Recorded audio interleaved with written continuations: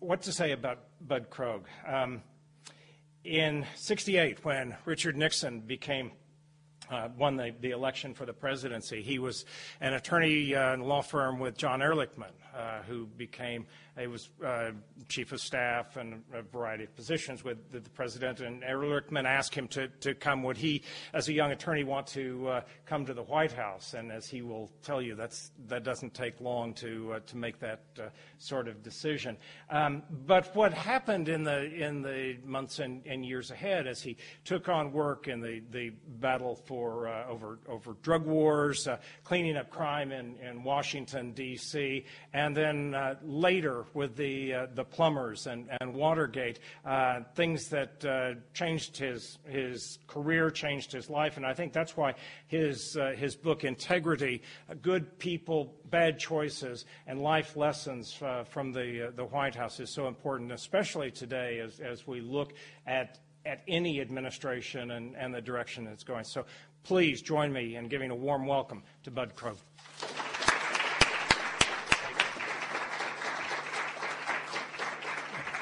And thank you all for coming tonight and braving the traffic. I thought Seattle had intense traffic, but this is every bit as challenging, I think, as Seattle. This is a very happy day for me. Where's Justin? In the back here is Justin Long. He joined my law firm in July of 2001 as a paralegal right out of college.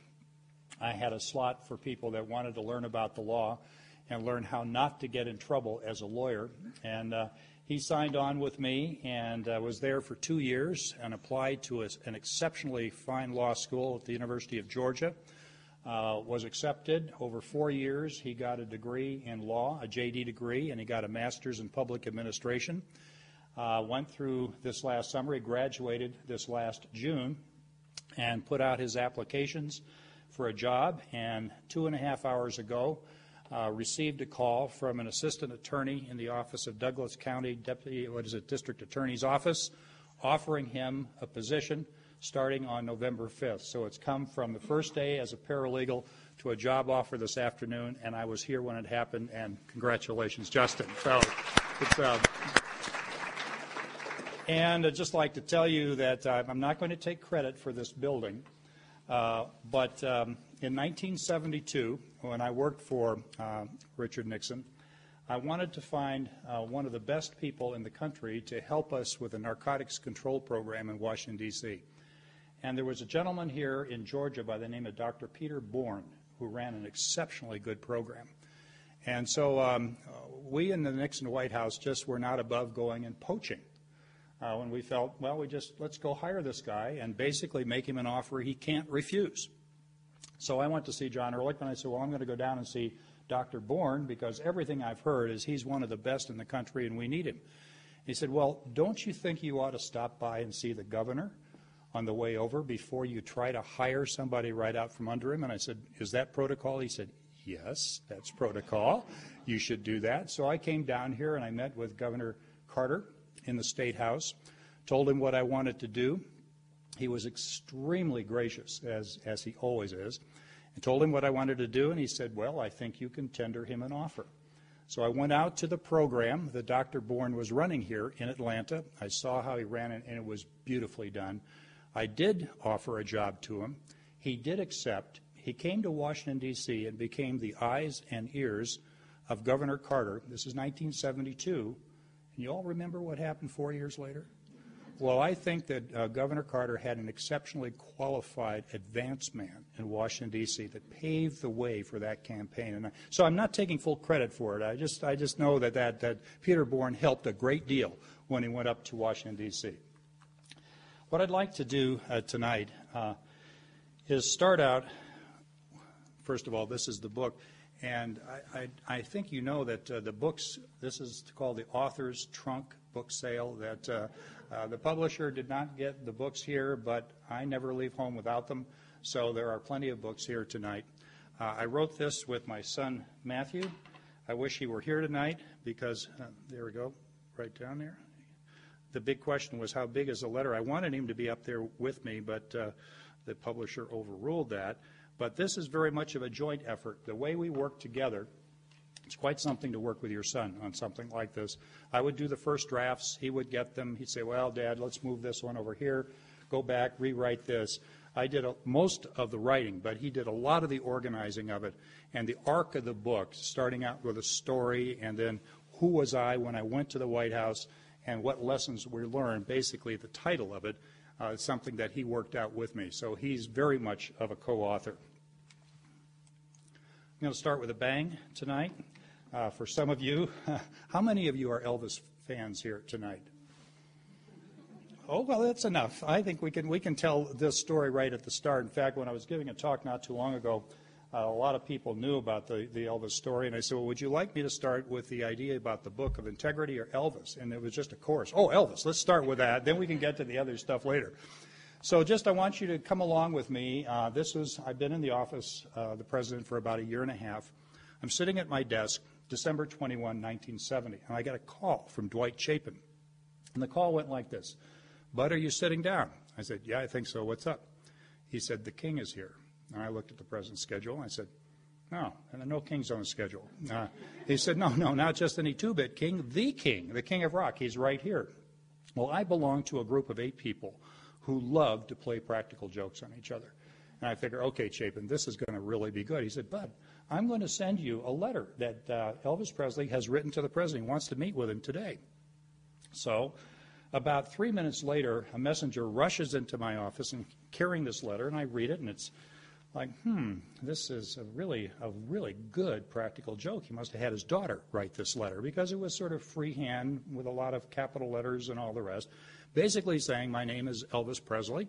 I have great respect for your office. I would like to help you out. I can go into any group of people and they'll accept me. And he basically is sort of telling the president why he ought to meet with him that day. So I'm reading it and I realize, I am the biggest fan of Elvis Presley in this building. Now I'm going to have to see if this is for real. So I called over to the office. He was staying under the name of John Burroughs at the Washington Hotel, which is right across from the Treasury Department. And I talked to a guy by the name of Jerry Schilling. I said, my name's Bud Krogh. I've got this letter from Elvis Presley. He said, oh, yes, Mr. Krogh, yes, we'd love to have this meeting. And I realized, wow, this is a very exhaustive joke that Dwight's playing on me. So why don't you come on over to my office?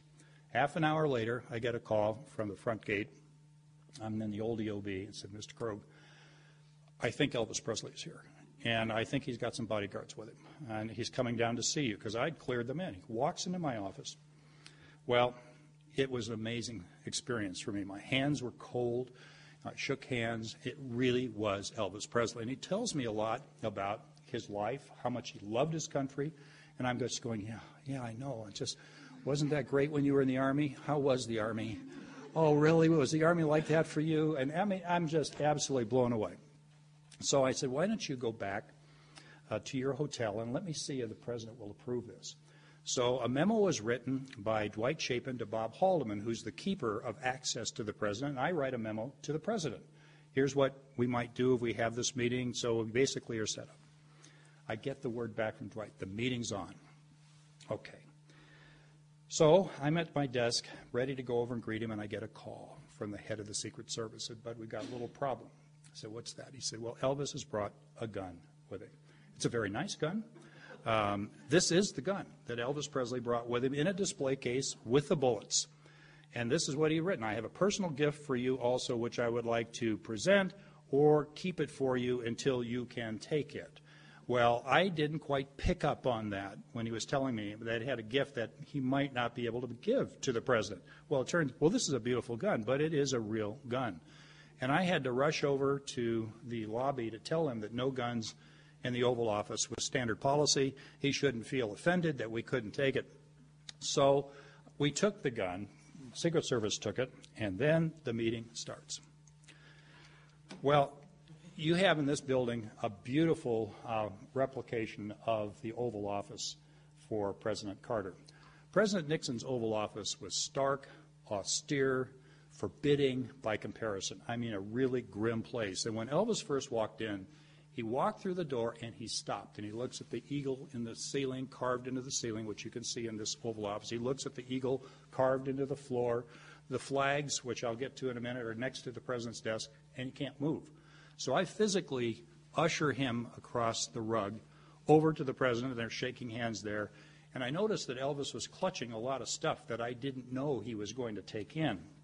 So the meeting goes forward. The president takes him over to the service flags. This photograph, not this exact one, it's when they're both looking out, is the most requested photograph of any of the archives of any president. 39,000 copies have been sold at $10 a piece. It's a profit center for the National Archives. Just a little aside, Elvis wore this into my office, and I couldn't detect what it was without embarrassing myself, so I wasn't able to get that. But I found out later he won that for setting attendance records in Las Vegas, which he pointed out to me and the president during the course of the meeting. And this is show and tell. He's showing a picture of his daughter, Lisa Marie, and the president, she's a very beautiful little girl, Elvis. Now they're laughing. That look was capturing what the president was thinking. Why am I having this meeting? Why am I here? Why is he here? Bud, what have you done to me? And I'm having a great time, as you can see over here. You guys are together. Is this great or what? Big smile. Elvis having a great time. He's having a good time here. Now we have one of the more bizarre parts. Elvis thought the president would be interested in his cufflinks.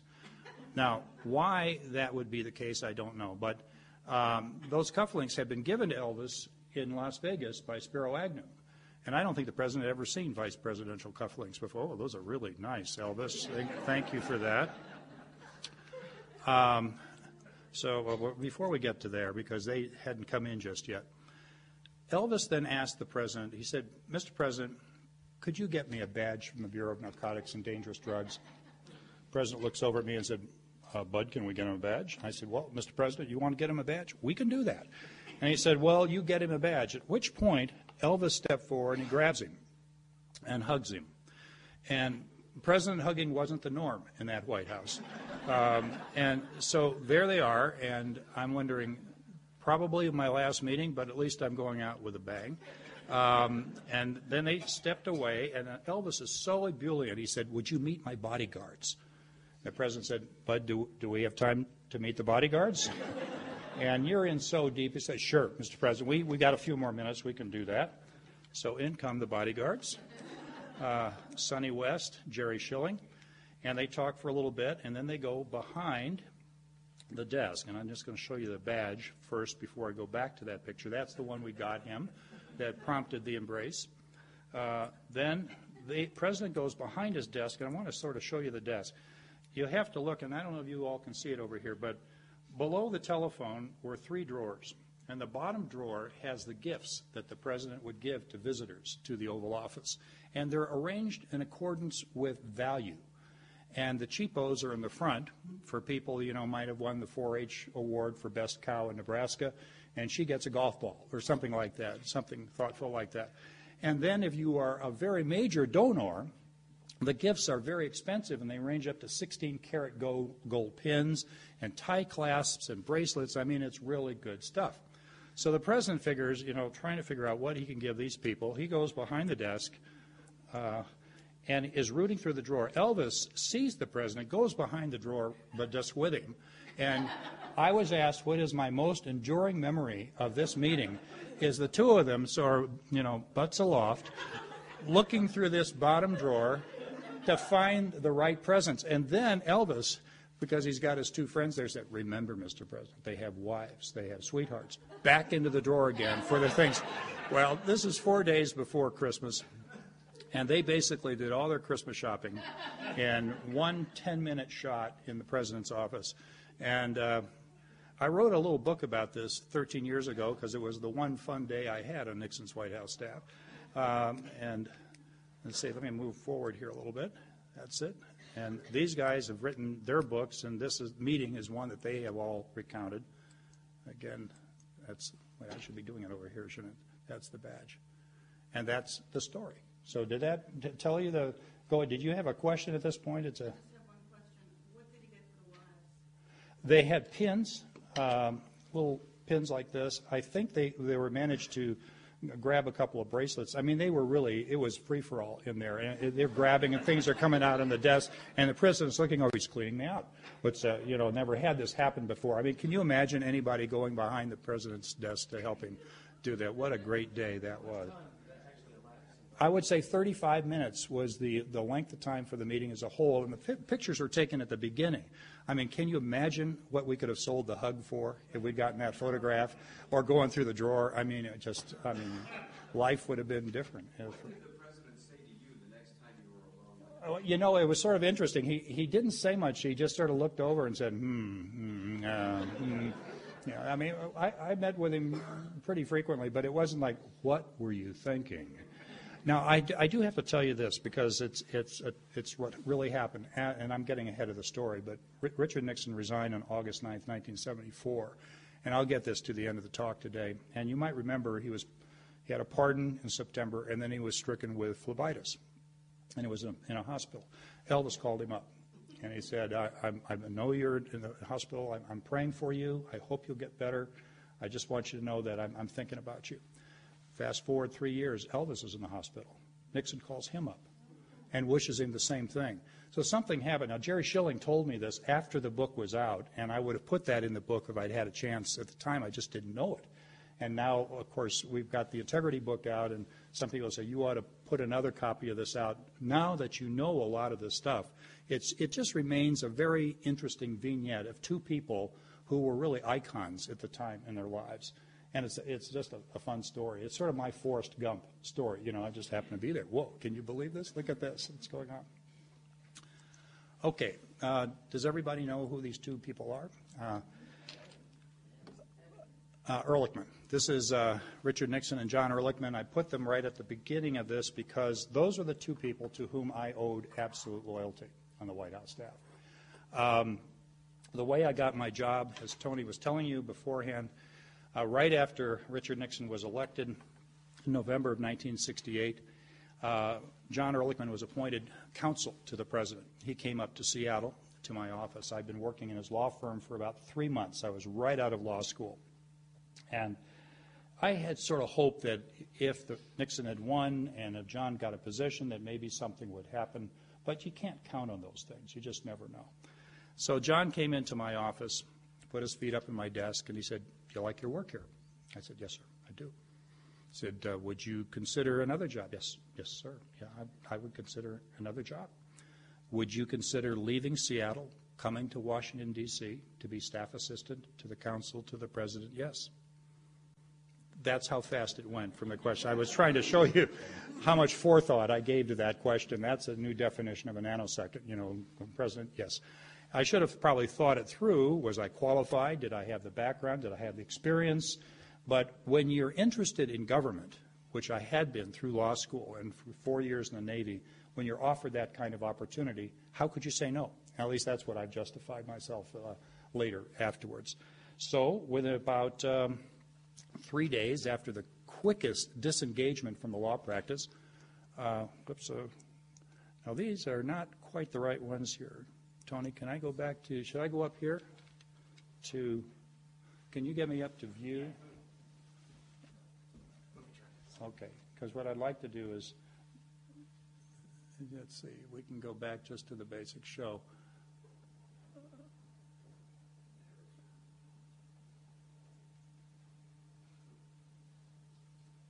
And there we go. There we go. Now, did I hit a wrong button there? Maybe. Okay, so I'm back. Okay. So 3 days later, I'm in New York City at this hotel. Does anybody, of course, I don't ask the question. Does anybody know what hotel this is? I can read. It's the Hotel Pierre, which is one of the more elegant hotels in New York. And my office is on the 11th floor, which I share with Ed Morgan, right about in there. And basically, we are vetting the stock holdings of people who are going to be cabinet secretaries or undersecretaries to make sure that they don't have conflicts of interest. That's what you have to do during that transitional period, so nothing will come out embarrassing later on. Ed Morgan and I were working together. We had the governor of Massachusetts come in, John Volpe. a very fine man, but we had an appearance of a conflict problem, and that appearance was that if you walked outside the new Department of Transportation in Washington, D.C., there was a large sign brought to you by the John Volpe Construction Company. They're building that building in Washington, D.C. Now, there's no actual conflict because they got the contract before he went there, but there's an appearance. So we said, well, Governor, I think that we'll have to change the name and managerial responsibility. And he said, well, I could take care of that. And he came back a week later, and he said, we solved it. And I said, well, how did you solve it? He said, well, I've given managerial responsibility to my brother, and we've changed the name to the Volpe Construction Company. And I said, Governor, we're getting closer. But it really isn't the first name, it's the last name. That's the problem, and could you maybe go back and work on this a little bit more? And he said he would. This room was a unique room. We had desks that faced each other, and there were 3 doors that went in this room. One went to the hall, one went into the closet, and one went into the restroom. And we finished with another cabinet nominee. His lawyer left, and this person who was going into the cabinet turned around and walked into our closet. Now, there's no problem if you come out right away. You know, you can say, I made a mistake, but he didn't. So we have this gentleman in our closet, and Ed Morgan is looking at me, and I'm looking at Ed. And this is the hardest time I've ever had in my life, not to lose it. And we cannot laugh. We cannot even indicate that we have this nominee in our closet. And Ed and I, we were lawyers together, we would every year we'd call each other and say, how long was he in our closet? And we'd all say 27 seconds, at which point we both collapse again. Well, after 27 seconds, the doorknob begins to turn ever so slowly, and the gentleman oozed his way out into the hall. Now, we collapsed. We were dysfunctional from that point on. We went out onto Fifth Avenue and sang Broadway show tunes for the next 2 hours. It was right before Christmas. I think people thought we might not be all together. We spent another month and a half at this building in the Hotel Pierre, and then we moved down to Washington, D.C. I'll show you where I had my office there. Actually, my office was not on the roof, as this indicates. This is the West Wing. My office was right next to Ehrlichman's office, which is right above the Oval Office. He used to go down quite frequently. I would go down on occasion. But that's where I started out with working, and then was promoted and moved over to this building. I'll get to the building later. I'm going to talk about this first. Issues come to you quickly on the White House staff, and sometimes you're prepared for them, sometimes you're not. I was not in this case. I was sitting at my office, and Virginia Nauer, who is the President's Consumer Affairs Advisor, said, Bud, I need to testify tomorrow before a House Agricultural Committee, and I'd like to testify in support of reducing the fat content of the American hot dog from 32% to 30%. Now, my mind's eye, a hot dog is 6 inches long, 2 inches, 2% is not much of a hot dog. Go ahead, Virginia. Testify. It's okay. Question comes back, Bud, is that the President's position? Does he support reducing the fat content by 2% in the hot dog? Again, I'm thinking of a hot dog. 2% fat, not much of a, go with it. So she testifies. And I didn't think anything more about it that day. Well, the next day, there was a story that came out, which I'll try to get here. Major administration shift on weaning. And the calls started coming in from the meat packers in Colorado, Nebraska, Oklahoma, Illinois, just basically any place where there's a meatpacking plant that makes hot dogs. And the questions from the meatpackers to the White House was, who is the idiot that approved reducing the fat content from 32% to 30%? Now all the vectors are coming into my office. I'm the one. So this would have been the shortest-lived White House staff job on record, and in retrospect, that would have been a good thing. But it wasn't. Now, what happened was the President saw this story, didn't know about the calls we're getting from the meatpackers, and he picks up the phone and he calls Virginia Nauer. She called me right afterwards, and she's sort of paraphrasing to me what the President is telling her. And I'm going to try to make it sound how I think Nixon would have sounded in calling her. Stick to your guns, Virginia. I'm behind you 100%. I came from humble origins. Why, we were raised on hot dogs and hamburgers. We've got to look after the hot dog. Oh, you have no idea how beautiful that sounded to me. We've got to look after the hot dog. That's better than we have nothing to fear but fear itself, or ask not what your country can do for you, but what you can do for your country. We've got to look after the hot dog, to me, remains the most beautiful presidential statement ever made. I said, you know, Virginia, I'm so glad the president did that. Now, would you please call Time Magazine, Newsweek, U.S. News and World Report, the Washington Post, the New York Times, Chicago Tribune, L.A. Times, and tell them exactly what the president just said. I think this is a lovely story. She said, oh, I do too. I think it's a wonderful story. So she did. The calls stopped. So that saved my bacon. But the point I want to make and why I put the story there is I hadn't thought through the consequences of that decision, because it was a huge economic impact on the meatpacking industry, and I should have done that. The fact that we had a good nutritional outcome, we may have gotten to that point, but we ought to have evaluated it compared to the other effects of that judgment, which we didn't do. And the basic theme of our new book is that integrity requires thinking through second, third, and fourth order consequences of the decisions that you're making. And we just didn't do it there. Now, this was one where, again, I could have gone home very quickly. And fortunately, you know, for where the stars were aligned that day when Nixon saw the story, he didn't connect the economic dots either. But that was really my job, and I should have done that. Now I'm going to move to one that's a little more serious. Does this gentleman's name ring a bell? G. Harold Carswell was one of President Nixon's nominees to the court. I was a fairly junior when he was nominated to the Supreme Court by President Nixon. And I was asked to come over to the Justice Department to meet with the Attorney General, John Mitchell, the Deputy Attorney General, Dick Kleindienst, and with Judge Carswell. And during the course of the lunch that we had, the Deputy Attorney General, Kleindienst, turned to Carswell and he said, now, Judge, have you ever said anything that could be construed as racist? Because this is going to be a bruising battle before the Senate Judiciary Committee. We need to know that so we can take proper precautions. And I'd read the full field investigation, had seen nothing that looked problematical. And then the judge said, well, no, Mr. Kleindienst, I have not said anything, but I don't think those thoughts ever. And it was an over-answer to the question that was posed to him.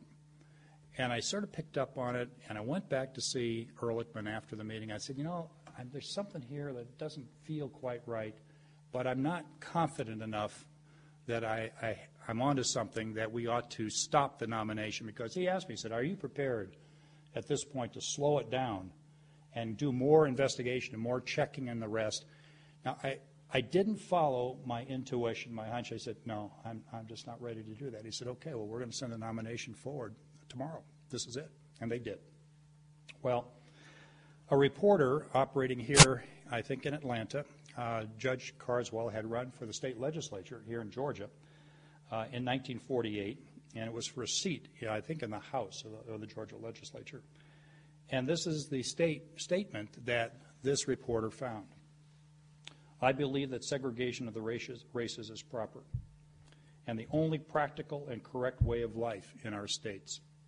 I yield to no man in the firm, vigorous belief in the principles of white supremacy, and I shall always be so governed. Well, it would have been nice to know that beforehand. Just so I think that would have changed the whole process. I doubt whether he would have been nominated. But the nomination did go forward, and we lost. We lost in the Senate 51 to 48 on that vote. Now, a lot of law professors, and Justin knows this, have written about that, and they have come back to who was asleep at the switch in the White House and let that go through. Well, that's my office. That was me. And I put this out there because, again, in those jobs, you need to be thinking through and following your hunches. I didn't really think things through with a hot dog story here. I just didn't follow my intuition. I didn't do that. And I regret that. Now, we ended up later on nominating William Rehnquist to the Supreme Court, which I think was probably the most important thing that Richard Nixon did as president in terms of affecting our lives, because he served on the court for a very long time in a very distinguished way. Moving forward. This was the picture I was going to show you a little bit earlier, where I moved after I'd worked in the West Wing over to the old executive office building. I show this to you because this is where, thinking that we were doing something that was proper, we set up a special office called Room 16. Now, why did we do that? In July of 1971, I had just come back from Vietnam, where I'd been working on narcotics programs. I met with the president on July 17th, 1971, to report in what we had seen in Vietnam, because we were basically solving the problem of heroin addiction in South Vietnam. 2 days before, the president had gone to the NBC studios in Burbank and announced to the world, maybe some of you remember this, that Dr. Henry Kissinger has just returned from China with an invitation from Zhou Enlai for me to visit the People's Republic of China. I have decided to accept that invitation and will be going to China within the next 6 months. How many of you remember that? That was a major, major announcement in the world, that the American president is going to China. I believe that was probably the boldest diplomatic action of his presidency. It took courage, it took vision, it took the very best that I think Richard Nixon had as president. 2 days later, I'm meeting with the president, reporting to him on the drug control program in South Vietnam. After the meeting, I'm in the White House mess. This is out in San Clemente in California, where he would vacation. And Jana Huruska, John Ehrlichman's secretary, comes to see me, and she said, John wants to see you right away. So I went into his office, because when you're summoned, you go immediately, and they shut the door. Now, that's unusual. It was John Ehrlichman and myself behind a closed door in the inner sanctum of offices in the Western White House, which struck me as a little bizarre. What's going on here? And he handed me a large bucket file, the kind that lawyers use, had Pentagon papers written on the side of it. This is July 17th, and the reason I'm giving you dates is because I want you to see the pace of decision-making and what led to what I think was the reason we had Watergate and a president resigning. John said, the president views the release of the Pentagon Papers, a top-secret history of the Vietnam War, up through the end of the Lyndon Johnson administration, as a matter of the highest national security importance. He wants you to find out why they were released. Who was involved in it besides Dr. Ellsberg? Is it a conspiracy? We've got to stop these things from happening in the future. I said, well, what do you want me to do? He said, the president has decided to appoint you as co-director of a special investigations unit. You will be joined in this unit by David Young from Dr. Henry Kissinger's staff. And you all might remember that Kissinger was then the national security advisor to the president. Ehrlichman was chief counsel and at that point was also assistant to the president. I said, okay, when do you want me to start? And they said, we want you to start now. And you were to go back to your hotel and read the first chapter in Richard Nixon's book, 6 Crises on Alger Hiss. Does that name Alger Hiss ring a bell for some of you too? This was really made, that's right, this made Richard Nixon's career, the investigation of Alger Hiss. And you are to derive from reading that chapter how Richard Nixon views Daniel Ellsberg. He sees him as a traitor, somebody who has released these documents. We cannot allow this to happen in the future. I did read that, and in the book I have a lengthy section on, as I'm reading it, what am I thinking while I'm reading that chapter on Alger Hiss. That was on a Saturday. Sunday, we all got a plane and flew back on Air Force One to Washington, D.C., and we set up an office. Let's see, that's not my office is on this side of the building. If you go around the old EOB on 17th, there's a little park, and you all know where the ellipse is on this side over there. There's a little nondescript office that we set up, sort of the headquarters for the Special Investigations Unit. David Young and I were the co-directors, and we hired 2 people, G. Gordon Liddy and E. Howard Hunt. Do those names ring a bell for some of you? Maybe personnel wasn't my strong suit. But G. Gordon Liddy came over from the Department of the Treasury, went to work for me. He had had a lengthy FBI career. E. Howard Hunt had come from the CIA. And we started working on finding out everything we could about the release of these documents to the New York Times. On the 24th of July, I'm summoned to the White House in these words. Ehrlichman called me up, Bud, run over here right now. The president's very, very upset. He wants to see us immediately. Well, I ran across West Executive Drive, up the stairs, right through the cabinet room, right into the president's office with Ehrlichman. The president is walking behind his desk, pacing, slamming his fist into his hand. He said, we're not going to allow this. What had happened that day is the fallback position of the United States in the strategic arms limitation talks that were then going on in Helsinki had been leaked to the New York Times. And the president said, we cannot put up with this. And you probably have seen a lot of these transcripts of the president's meetings. They have a lot of expletives, deleted. But when you're in a meeting with them, they're not deleted. You get the full brunt of the intensity of the president's feeling, and I got that in spades in that meeting. And I felt that the combination of the leak of the Pentagon Papers that were top secret, the leak of the fallback position in the SALT talk to the New York Times constituted a national security crisis. Now, intelligence came into the unit from the CIA that a full set of the Pentagon Papers had been released to the Soviet embassy before they had gotten to the New York Times. Now, in that hot atmosphere of intensity, like maybe there's some foreign involvement. Maybe this just isn't one person releasing these documents. Is he working with the Soviets? These are things that are going through our minds, and it was in that context that E. Howard Hunt recommended that an entry operation be undertaken into the office of Dr. Lewis Fielding. He was Dr. Ellsberg's psychiatrist in Beverly Hills, California, to find out if Dr. Ellsberg had said things to his doctor under psychoanalysis that would lead us to understand his mental state, his likelihood to release other top secret documents. Was he under pressure from the Soviets? Everything we wanted to find out everything we could about this man, Dr. Ellsberg, who we defined in the unit as an enemy and as a traitor.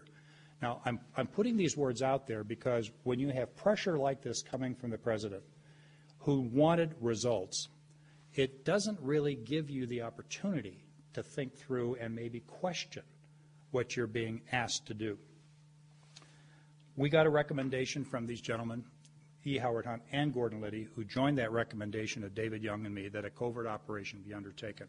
And I'm going to give you the words that were written down in a memorandum that David Young and I wrote to John Ehrlichman. This is in writing.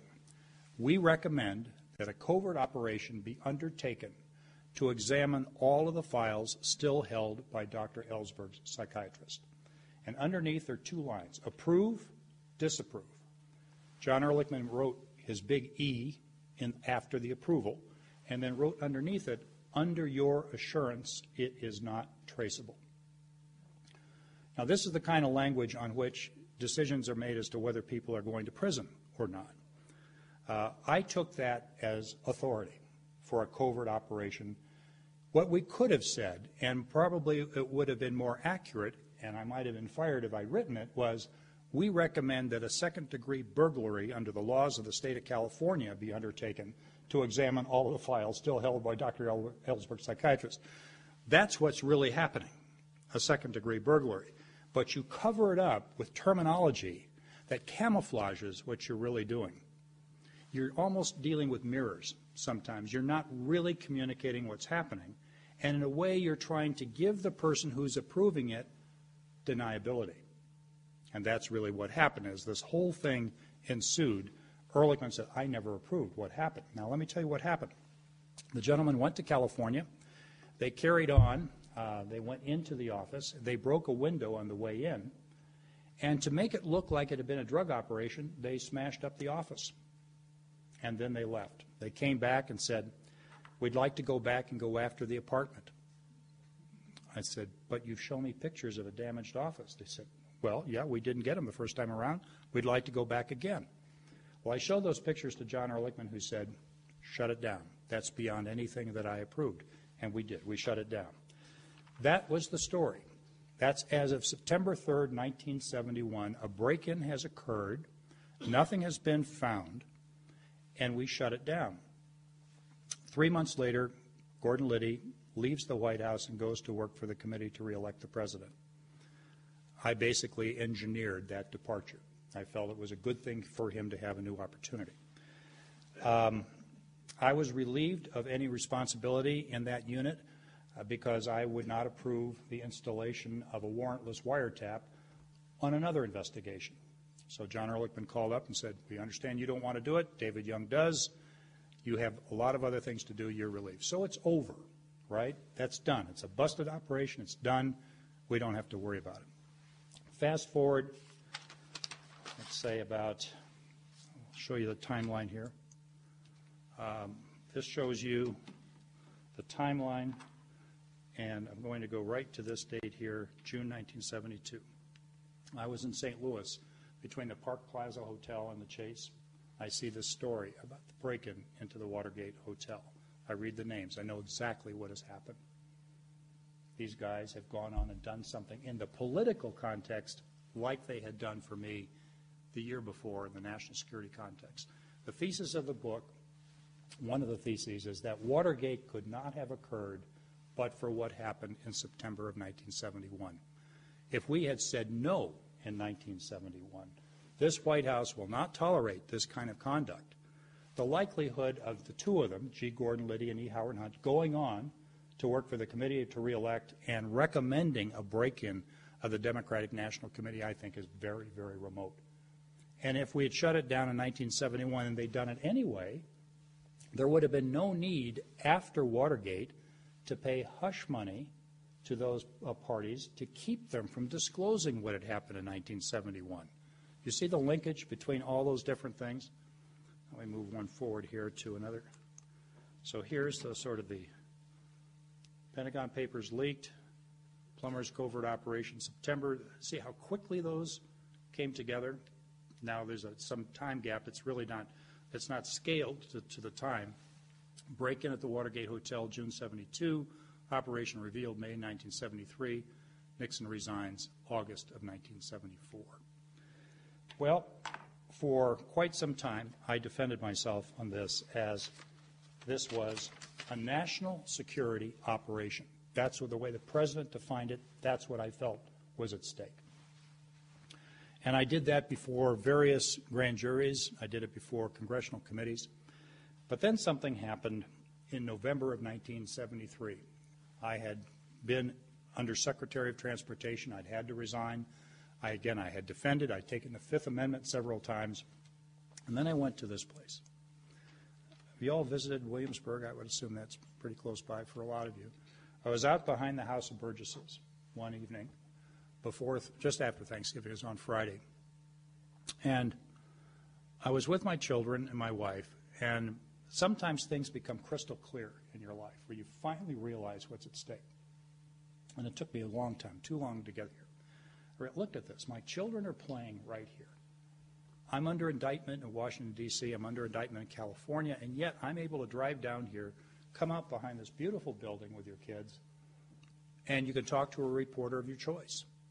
You can go to the church of your choice.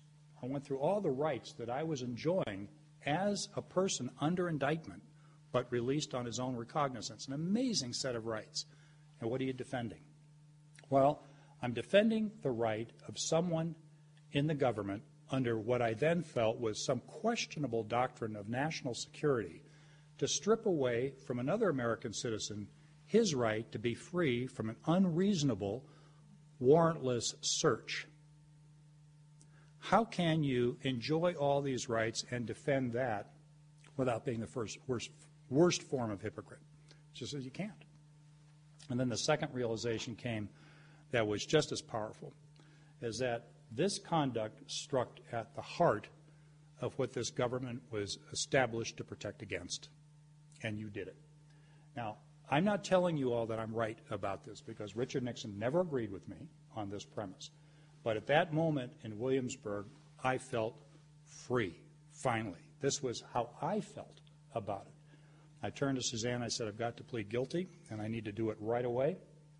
Within about 4 days, I was before this gentleman. Does that ring a bell? Some of you, Leon Jaworski, special prosecutor. I told him I wanted to plead guilty on the condition that he would agree that I would be sentenced by a court before I needed to testify to a grand jury or anyone else. I'm not here trading a plea for a lighter sentence. Why? Because I'm going to have to testify against my friends, and I want to be sentenced for what I did, not what I might deliver against somebody else. And I'm eternally grateful to Leon Jaworski for accepting the plea on that basis. So 4 days after that, I went before Judge Gerhard Gesell, and I pleaded guilty. And it was very short. It took about 5 minutes to say my sole defense was that I acted on behalf of national security. I no longer believe that. Therefore, I have no defense. And he said, fine, I'll see you in 6 weeks. So I came back 6 weeks later. That was out in front of the courthouse in Washington, D.C., right after being sentenced by Judge Gerhard Gesell for 2 to 6 years in prison.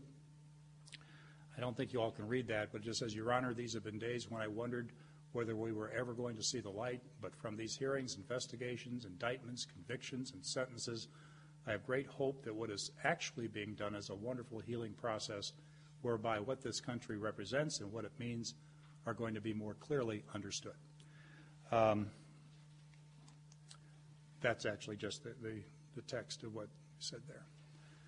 So he sentenced me from 2 to 6 years in prison, and he sentenced it all but for 6 months, and I went to jail. A cartoonist from an Orlando newspaper drew this cartoon. Actually, it's better to be known as Birdman than some of the other things you could have been called, but that reads, Egil Krogh, huh? Say, you're not the famous Birdman of Alcatraz, are you? We didn't wear hats in prison, but I'm this rookie convict over here, and this guy's looking down. So that was put on the bulletin board in the prison where I was.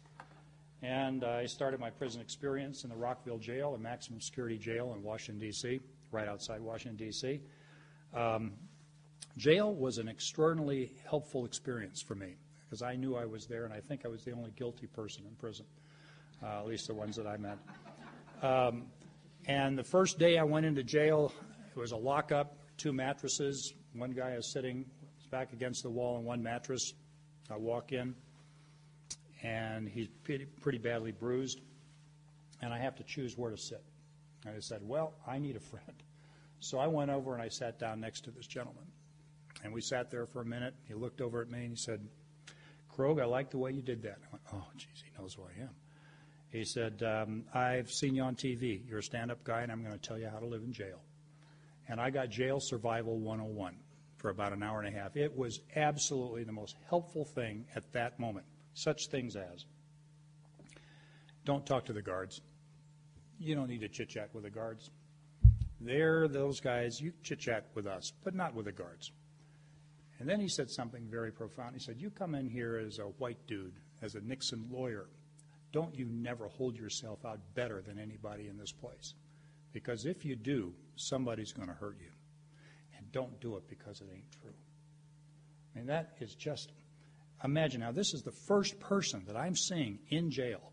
And I've come increasingly to believe in a higher power, placing people in your life at precisely the point that you need them. It's synchronicity, whatever it is, and I was so grateful for that.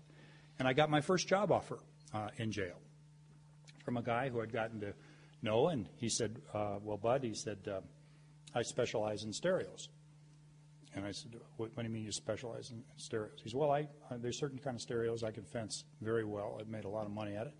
He said, would you like to work with me when you get out, or are you going to go straight?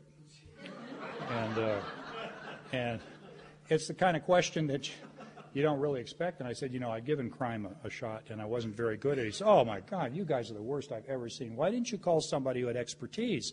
I could have helped you out. I said, I didn't have your number. And, it's a bizarre conversation, but, that was nice that somebody wanted to work with me. And so I was grateful for that. I moved on to another prison where they check your teeth when you come in. And I noticed that the guy who's holding the tray with sharp-pointed instruments is a Frenchman who had been convicted for heroin smuggling, and I'd helped put him away with others, and he knows that I'm in prison with him. And I'm shuffling towards the front of the line, and he sees me coming, and he sees that I am very nervous and not a happy camper moving up towards the front. And he stepped out, came towards me, and he said, "Monsieur Krogh, do not be afraid. As I see it, you were a professional in your business. I was a professional in mine, and we both screwed up." And he became my best friend. He gave me his blue jeans when he moved on to another prison. And I found that all my needs were met in prison or jail. There was one time that I had to sort of prove that I belonged there. And it was where somebody also saw me and said, "You shouldn't be here. You did what you thought was right," and all the rest. I said, "Wait just a second. I violated 18 U.S. Code Section 241, deprivation of rights of citizens. That's a constitutional crime. That's okay, man, okay. I know, you're a bad dude. I got it. All right." But it was almost having to establish your malifides to be accepted as a bona fide prisoner in that environment. It's the world's a little bit different.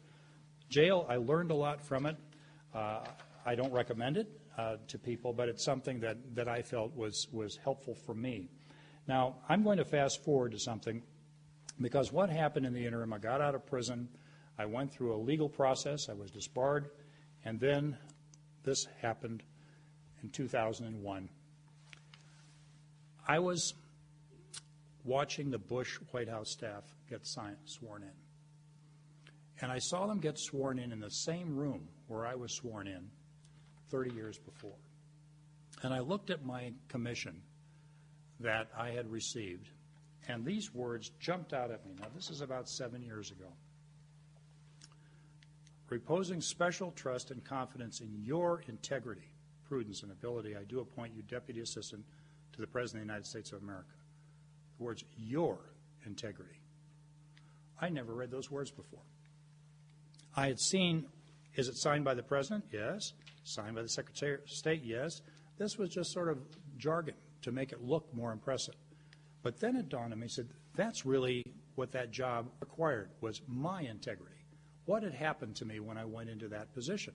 I showed you those earlier photographs of Nixon and Ehrlichman, and my loyalty was to them personally. So what I did was write an article, memo to the White House staff. I have some extra copies of it, as some of you would like, in which I basically told them, this is what I wished I had learned 30 years ago. And I mentioned that their personal integrity was crucial to being successful in those jobs. The questions they should ask about any recommendation they make to the President: is it whole and complete? Have I thought it through? Hot dog story. Have I thought through the consequences of it? The same thing for Judge Carswell. Clearly, we weren't thinking through the consequences of a covert operation in 1971. That's the first question. The second question is the moral question, the ethical question: is it right? We just didn't ask it. During that 7-week period, the questions we did ask was, who can do it? When can they do it? How long will it take? And how much will it cost? See, all the operational questions, but we didn't get to the legal question or the ethical questions. And I also had a short aside in this. To the lawyers, use interpretations of the law that are generally well accepted, and not what words like national security, commander-in-chief can be tortured into meaning. There's a torture memo from the Office of Legal Counsel that was tortured into meaning what they wanted to do with the interrogation protocols that were eventually put in place in Abu Ghraib. So maybe they didn't read the memo. I don't know. But I sent that in 2001. For the next few years, I thought through, what is it that I wished I had learned? What were the lessons that I've learned from this? And came up with the idea of the integrity zone, which is this. You can't see it very clearly, but it's in the website, www.budkrogh.com. And what it basically does is give 3 basic questions. Is it whole and complete? Is it right? Is it good? That's the heart of it. And these are the threats trying to pull you out of that zone. Each one of those threats I encountered during a 7-week period on the White House staff working on the plumbers. I'm going to move forward quickly. Groupthink. I'm going to highlight just this one because that was in spades what happened to that group. And I'm going to show you a picture. Discerning groupthink, do you feel undue pressure from leaders, strong peer pressure? Are you able to share your views freely and without fear of reprisal? Do you feel invulnerable? Are you stereotyping opponents as enemies? This is just some from an excellent book written on this topic. I'm going to show you a picture of groupthink in action.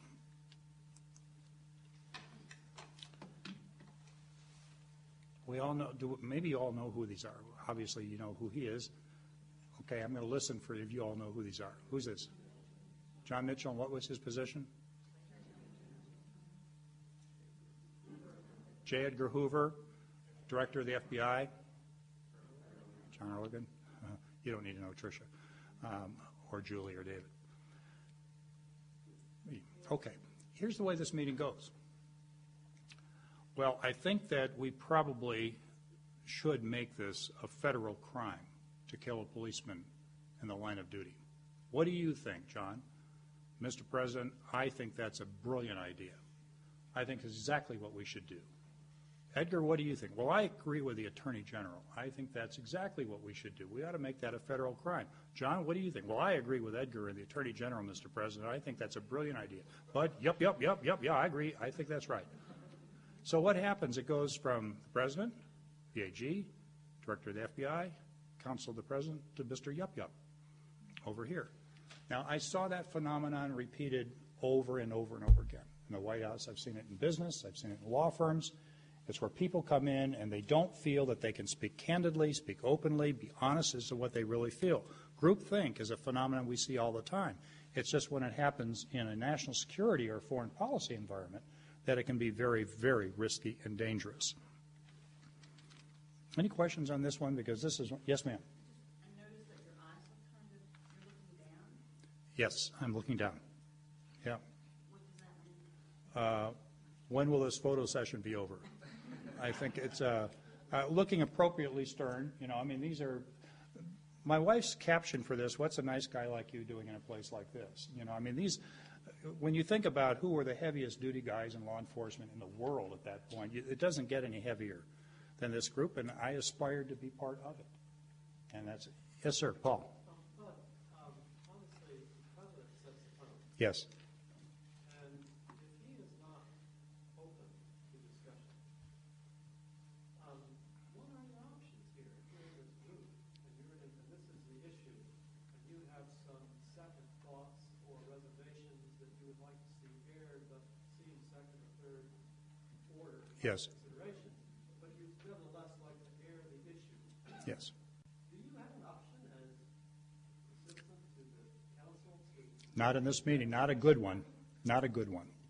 And it's one where I did take the opportunity afterwards to point out to Ehrlichman that 95% of those crimes are solved by local police, and we don't need the FBI to get involved in it. But in this meeting, there was no chance.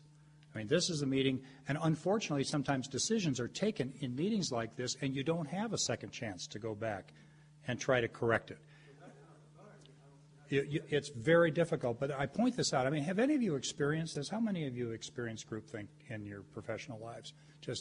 So it's not uncommon to see this. It's just that it's risky and dangerous when you get to this level. And that was one of the things that happened in the White House plumbers that led to the decision in 1971. And then move ahead. Sir? That's an interesting point. You saw the room where Elvis met with the president. This is in the old executive office building. Nixon had a friendly room, and actually it was sort of decorated the way President Carter's Oval Office is. This is where he would come over and relax, have more private meetings. It was actually 2 offices down from my office in the old EOB that I showed you in the building, the picture of the old EOB. This is the president's office. Sir, Yes, ma'am. were you in a similar situation where it did not follow that scenario, and then what happened? When it did not follow the scenario, in other words, somebody said, no, I disagree, and if a person disagreed in a meeting with the president and the president was not pleased with it, that was his last meeting. I saw that happen. It was, and presidents, you know, they need to be very careful as to how they run those meetings so they're not intimidating people into the position where they're not able to do that. Now, the book, The Victims of Groupthink, written by Professor Irving Janus, describes the Bay of Pigs discussions that Kennedy had right after he was elected. Groupthink was really in play during the Bay of Pigs discussion, but not the Cuban Missile Crisis. He learned from that. And a lot of it was, rather than meet people in groups, let's talk one-on-one. In other words, you don't have to try to key your response to me to what the gentleman next to you said. I just want to hear from you. And Kennedy did a brilliant job in the way that he got honest information in the Cuban Missile Crisis. It's interesting to contrast those two. Is that all clear? Because this is what I'm trying to teach now to kids in law schools and public affairs around the country, because I feel very strongly about this. And I've seen in the current administration some groupthink at work in some of these offices. Okay, maybe you don't agree with me on that. No, I'm sorry. Okay. Yes, ma'am. Looking back, do you think you felt uncomfortable? Were you aware of feeling uncomfortable? No, I wasn't aware. That was the only world I knew. I will tell you at that point, I felt that I was in the best job in the world. I mean, to be able to sit in meetings with these gentlemen and be taken seriously, and I'm 31 years old, was just the ultimate. I didn't feel uncomfortable. But you look unhappy. Yeah. Well, I look unhappy, but, you know, it's like that's professional sternness. It's not where I'm really an unhappy camper there. I mean, to even be invited into this was an important opportunity for me. And that's where vanity comes in sometimes. You begin to believe your own stuff, that I must be pretty important or pretty smart. Not true. But you can almost fake yourself into thinking that in those situations. There was another hand. Yes, sir.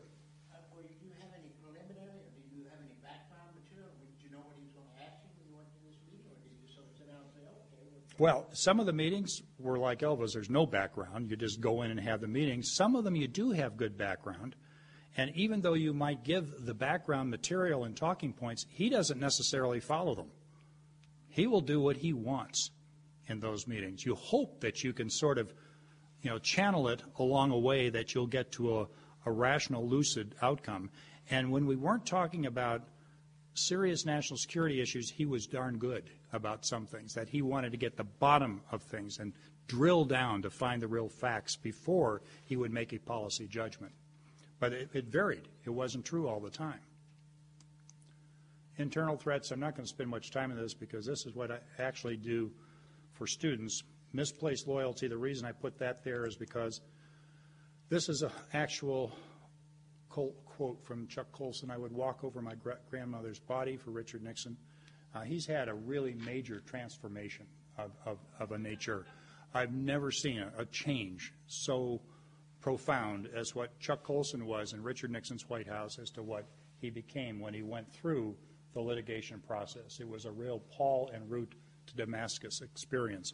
And I've talked to a number of friends who feel that, you know, but for this experience, Chuck Colson would not have been able to make the contribution that he has in prison reform. I mean, it sounds odd, but I think he's done a better job in what he's been doing than if he'd made just a ton of money as a lawyer in Washington, D.C.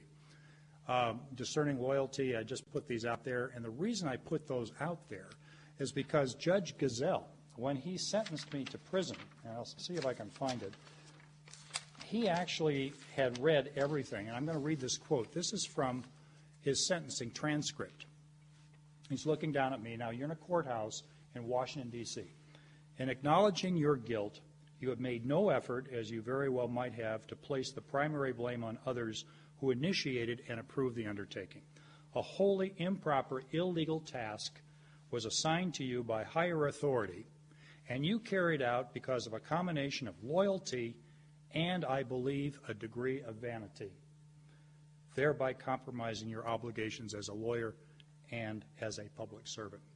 And then he concluded anything short of prison would not be acceptable. I put those out there, and those are part of the things in the integrity zone. Are your loyalties properly balanced, or are they entirely personal? Now, how many of you watched the Senate Judiciary Committee hearings 6 weeks ago, maybe 7 weeks ago, when Sarah Taylor, who was the former political director of George Bush was before them. It was on the U.S. attorney firings. And she couldn't say certain things because they were invoking executive privilege. And she was asked by Senator Leahy, why are you going along with Counsel Fred Fielding? Well, she said, because when I was in the White House and I swore to serve the President of the United States. And do you all remember what happened at that point? Do you want to share? You remember? The chairman said, you didn't swear to serve the President of the United States. You swore to uphold the Constitution of the United States, as did I. But the very fact that that would just come out inadvertently today shows you the grip once you're in that environment. That's what I'm trying to communicate, is how tight you're in. You know, I might be looking stern, but you better look stern there. Those are stern guys. Those are not going to be out there doing, you know, a cucaracha. That's not their thing. And executive privilege, or whatever, it seems to be the word of the day. Yeah, it is. What it is to keep you from testifying to things that may be embarrassing to the President or the White House. They use that a lot these days. We used it a lot, too. I put this up there because that's when I was sworn in to be Undersecretary of Transportation. This is Warren Berger, my wife. I'm swearing. My hand is on the Bible. There's Richard Nixon. Now, that's a very nice ceremony, but I don't really remember what I said at that point. He's reading it from here. He's got a little card, and then I'm repeating back, and people are taking pictures like this. You put this on your wall. But that is an important thing when you're putting your hand on the Bible and you're swearing to uphold the Constitution. That's what I'm trying to communicate to kids, whether they're in law school or whatever. That is an important part of it. Yes, you're going to be loyal to him. He gave me the job. But you have to balance those properly. It's not whatever this gentleman might ask you to do. It's what he might ask you to do as tempered by and governed by my obligation to the Constitution. That sounds simple, but in that environment, it's not. And that's what I'm trying to equip young people when they go into these jobs. Yes, sir, please. Did you, after all this happened and you got out of jail, did the president ever approach to apologize, or did you ever kind of make peace with him? Yes, I'm going to get to that. Because, and I should move ahead here because I want you all to have a chance to ask questions. But is this point clear about balancing those loyalties? Because this is so critical. Here is the oath. I do solemnly swear that I will support and defend the Constitution of the United States against all enemies, foreign and domestic, that I will bear true faith and allegiance to the same, that I take this obligation freely without any mental reservation or purpose of evasion, and that I will well and faithfully discharge the duties of the office on which I am about to enter, so help me God. That's what you swear. That's what should govern you. And that, by the way, is in the foreword of the book written by Daniel Ellsberg, which we both did not take seriously when we did certain things in the government. So I'm not going to spend more time on this because you can see this. These are the three key questions. Is it whole and complete? Is it right? And is it good? And they're not all the same. This one brings in a spiritual dimension that's very important. Never even came to my mind when I was in those jobs. Those are the three levels. Is it whole and complete? Is it right? Is it good? Those are the values that I feel apply to each one of those.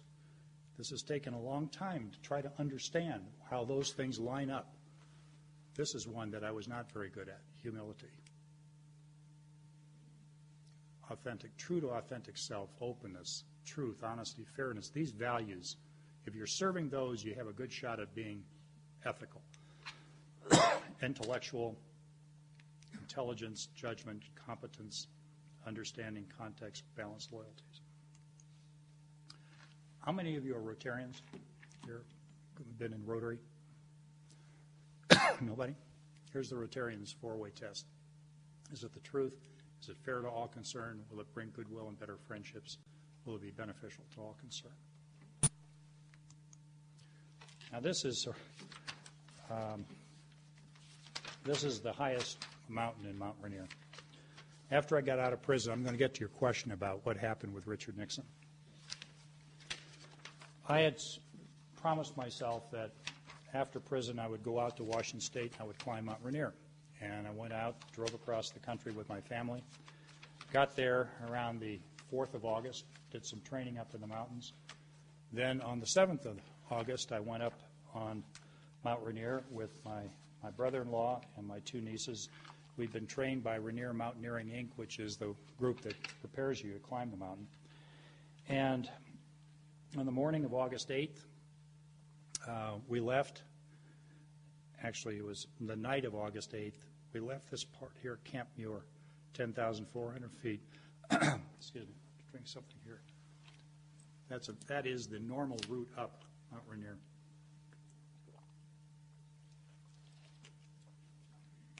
The symbolism of this was just almost overpowering for me.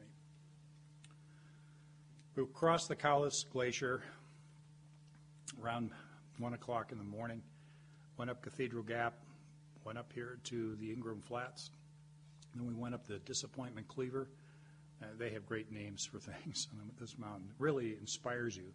This is Cadaver Gap over here. Worked our way up, got up to the top around 6 o'clock in the morning, 9 o'clock, Washington, D.C. time. It started coming down right about here. This was happening. He was in the East Room of the White House, resigning. And I'm just going to read you a couple of quotes from his speech while I'm climbing down. The young must know it, the old must know it. It must always sustain us, because the greatness comes not when things go always good for you, but when you are really tested, when you take some knocks, some disappointments, when sadness comes, because only if you've been in the deepest valley can you know how magnificent it is to be on the highest mountain. And he was saying those words as I'm coming down from the highest mountain on Mount Rainier in Washington. And as we get down below here, and now, of course, I can't hear any of this. There's another group coming up, and they're singing, "We have a new president, we have a new president, we have a new president." I stopped, and I took off my pack, and I realized it's over. And he's going, as he said, into the valley. And so I just stood there, because you're pretty tired coming down from this mountain anyway. It's a real grunt to get to the top and come down. Adding that on top of it was just huge. And then, in fact, this is where it happened, right about here, when that group was coming up, climbers. That's Camp Muir. The reason I'm putting this to you is because I knew I had to go see Richard Nixon right away after that experience. You remember that picture? That's the last one before, as president, he gets on the helicopter, Marine One, that, and he's off. And he goes out to California. I called down there right after I got off the mountain. I said, I'd like to come see the president. And it took a little negotiation, and I described this meeting in the book, what it was like to see him. They had to wait for a while before I could get some time. 2 weeks after the 9th, on the 24th of August, I was ushered in to his office in San Clemente, just a few years after I'd been given the plumber's task in 1971. And I walked in and I said, I'm here, Mr. President, because I just want to tell you I care for you. I'm very sorry what happened. And he said, I feel responsible for what happened to you. I said, well, I appreciate that. I said, I had to finally understand my role in what occurred in 1971. And he turned to me, Bud, should I plead guilty? I said, well, Mr. President, do you feel guilty? He said, no, I don't. I said, well, pleading guilty is not a public relations game. You either feel that you're guilty or you're not. I said, I felt legally culpable, not just responsible, but legally culpable, and that meant there had to be a price to pay. He said, well, what was jail like? Now, he's not pardoned. I said, well, you have a choice. You can either make the best of it or you can feel sorry for yourself. I chose to learn how to drive the Massey Ferguson 1105 tractor. I said, I got pretty good at that, in the 3 months that I was there, plowing and disking and harrowing and going through the spring season. He got a call from Nelson Rockefeller, and I didn't hear Rockefeller's side of it, but I heard Nixon's side of it. Well, no, I just don't think it would be a good idea for the President of the United States to be in the D.C. jail. So I knew that he was probably going to do everything he could to avoid having to go to prison. We were together for about an hour and a half. It was a very emotional time for both of us. I felt deeply sorry about what had happened. The day before, I had gone to Beverly Hills and had apologized to Lewis Fielding to his face. Because while you can plead guilty and serve a prison term until you've said you're sorry to the person who was the victim of what you did, you haven't closed the loop. And he was very kind to me. I mean, it helped me get on with it. So I went back to my office afterwards up in Seattle, where I was working on my reinstatement process. And I was writing a letter to the President about what taking responsibility really means. And it's not just saying the words, I'm responsible, end of story. Is there a pattern of criminality, like obstruction of justice, for which you need to pay a price? And I felt that the pattern of obstruction of justice was overwhelming for Richard Nixon right after Watergate up until he resigned. I was just about to put it into the final draft and send it down to him, and President Gerald Ford granted him a full, complete, and unconditional pardon for any crimes he committed or may have committed while as President of the United States. Now, I write in the book, pardons leave things unfinished. It's hard to get traction if you haven't been able to face up to it directly. Richard Nixon never felt guilty of a crime. And remember the great line that he gave to David Frost? When the President does it, that means it is not illegal. Now, the consequences of that are staggering, but he believed that deeply. And trying to understand why, what happened here, what were we instilled with? You asked a very interesting question about you're looking angry, you're looking down. Richard Nixon himself, and I'm going to just quote one short paragraph, not a full paragraph, but actually from the end of the book, where he was trying to articulate what had happened to him and why he was there in the East Room resigning his office. After acknowledging those staff members who had given so much to their country, thanking those who had stood by him, and expressing his adoration for his saintly mother, he said, this is a quote, "Always remember, others may hate you, but those who hate you don't win unless you hate them. And then you destroy yourself." In the last paragraph, to me, this comment explained in large measure why Nixon had to resign his office. Hatred is a voracious appetite that consumes those who indulge it. Those of us who committed a crime in 1971 were partly driven by the hatred that the President expressed toward Ellsberg and others who displeased him. The tragedy in this is that Nixon was also capable of the highest vision and execution of the boldest initiatives. His devotion to peace among the nations of the world, which he pursued with idealism and a ruthless pragmatism, left an enduring legacy that benefits the world order to this day. If only the hatreds had been kept more firmly in check during his presidency, and his better angels, the angels that recognized the saintliness of his mother, had been dominant, the world would be a different and better place today, if only. And that's the end of the book. And I had this one thing on my wall that was given to me years ago that I really hope that young people and others will put on their walls. This is by a wonderful Greek philosopher, Heraclitus. It might be hard to read. I'll read it to you. It's called The Light of Integrity. The soul has dyed the color of its thoughts. Think only on those things that are in line with your principles and can bear the full light of day. The content of your character is your choice. Day by day, what you choose, what you think, and what you do is who you become.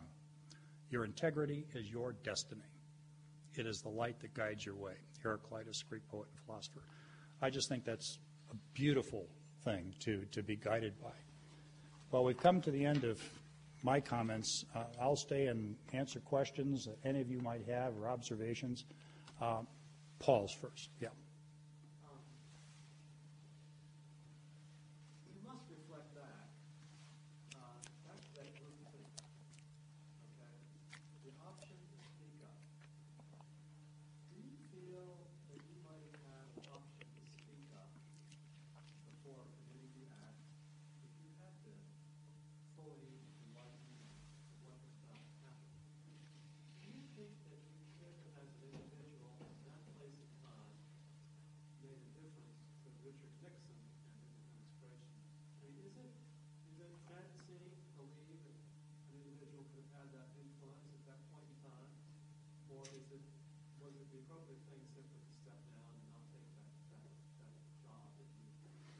Y'all get the question. Would it be possible at that time to have basically said no, or to have raised enough questions so that could not have gone forward? The answer is yes, I could have done that. You could have stopped yourself being involved. Could you have turned? That's the question I've asked myself so many times. And I turned down a warrantless wiretap in December. Why could I do that in December but not turn down a covert operation recommendation in August? What happened during that 4-month period? I got scared to death when I saw the photographs of what those guys had done on the 3rd of September 1971, and Gordon Liddy showing me a combat knife that he was prepared to use in Beverly Hills. I realized I'm in deeper than I ever dreamed I would be here. So that precipitated my saying no in December. Could I have done it in August? In August, I was setting up the International Narcotics Control Cabinet Committee. I was working hard on the Special Action Office for Drug Abuse Prevention, which was the treatment program. I spent 5% max of my time on the plumbers in August. Now that's a criminal error in terms of not being present when decisions are being made that can affect really the future of the entire administration. I was overwhelmed. I had a little special office in room 16 that I would go circuitously within the old DOB to get to talk to those guys. My secretary didn't know about it. Nobody in my family knew about it. He was impressed with the highest secrecy, the highest urgency.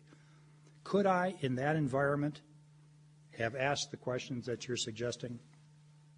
I like to think the answer is yes, but I just didn't. And that's, you know, I was mentioning vanity and ego before. What's galled me for a long time, and Roger knows this, Roger, my best friend, is I thought I was better than that. You see, then they'll let that one get by me. But it did. But as you pointed out, people got dismissed for asking questions. Yes, they did. And I wasn't about ready to risk that. Have been dismissed Yes, they have. if you have been of that mindset. That's true. I would have been dismissed, and I'll tell you, leaving that job in 1971 would have been like leaving my right arm.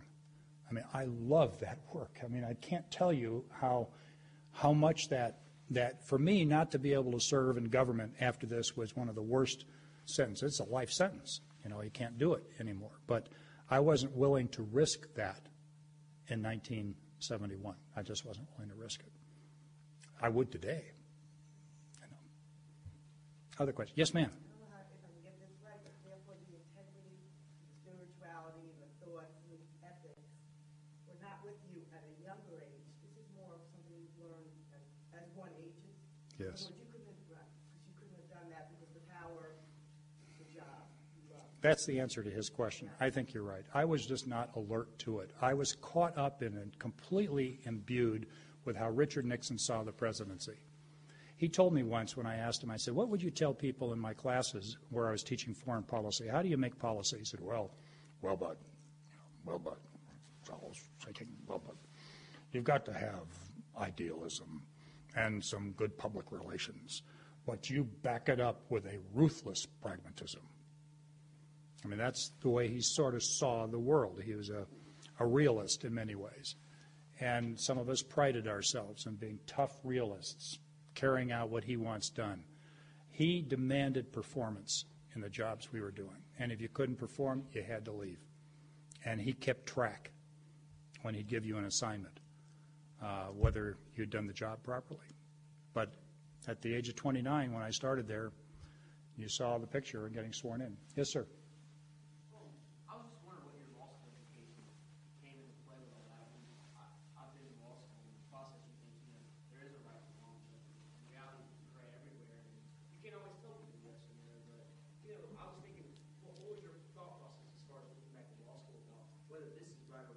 Yeah, that's a good question.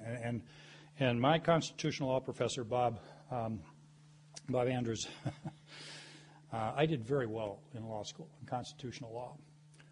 And when I went back to take the bar exam the second time around, there was a deal there where if you've taken the bar review course and you fail the exam, you can take the course again for free. And so I went in to sign up the second time after I'd been reinstated by the court in Washington State. And as I went in to sign up, it's several $100s. It's expensive. And this woman looked up at me and she said, well, let me check your record. You took the bar exam here in 1968. And I say, yeah, you passed the written part of it. But as far as I'm concerned, Mr. Krogh, you passed the written portion before, but you failed the practicum in the Fourth Amendment. That constitutes a failure in my view, and here's your free ticket for our course. I didn't kiss her, but I wanted to. The problem in law school for me was that I was good at being able to read the law and answer the questions, but I don't think that I had that deep cellular feeling about what our Constitution really means. It didn't come to me until I was going through this experience. It gets to sort of your point here. When you're not 29 or 30, you've mastered all of the academic aspects of studying the law, but that's not enough. I think you have to feel these courses and really understand them at a level. Poor Justin Long was a paralegal for 2 years before he went to law school. I mean, we were in a small room, and you can imagine what it's like. No, Justin, do you feel it? You've got to feel this, because it's not just an academic intellectual exercise to learn the law and what it really means in this country. And I've thought a lot about law school curricula. What can you build into it so when young people are going to get these jobs, they're going to be there, and a lot of them are in there now, they're not going to be sort of swept along by what some leader wants them to do.